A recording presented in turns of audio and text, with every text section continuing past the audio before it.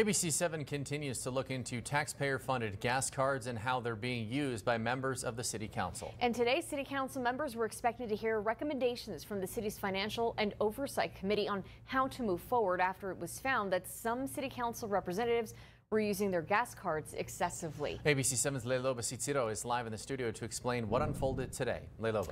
Yeah, the city's Chief Internal Auditor, Edmundo Calderon, he said the City Council would have to wait until Wednesday at 1 p.m. That's when they'll get the full report. He explained that his office has been looking into how members of the City Council use those gas cards from January to April of this year. This is in addition to the years 2020 and 2021, which he's also been asked to look into. Calderon explained to City Council members that they'd have to wait just a couple more days to learn about his findings because he needs time to brief the Financial Oversight and Audit Committee.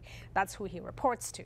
We expect that the committee will make recommendations on any corrective actions and policies. Now, we asked Calderon to explain what goes into an investigation of this magnitude.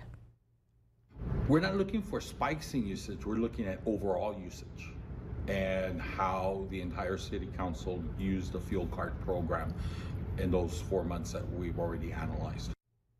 Now, as we've been reporting, an audit found excessive use in 2022 by District 3 Representative Cassandra Hernandez and former District 6 Representative Claudia Rodriguez. Hernandez has since repaid some of that money, $6,700 that she used in gas purchases. And now you may recall, Mayor Oscar Lisa told us in an exclusive interview that Calderon felt pressured to change his report. Well, we asked him about that.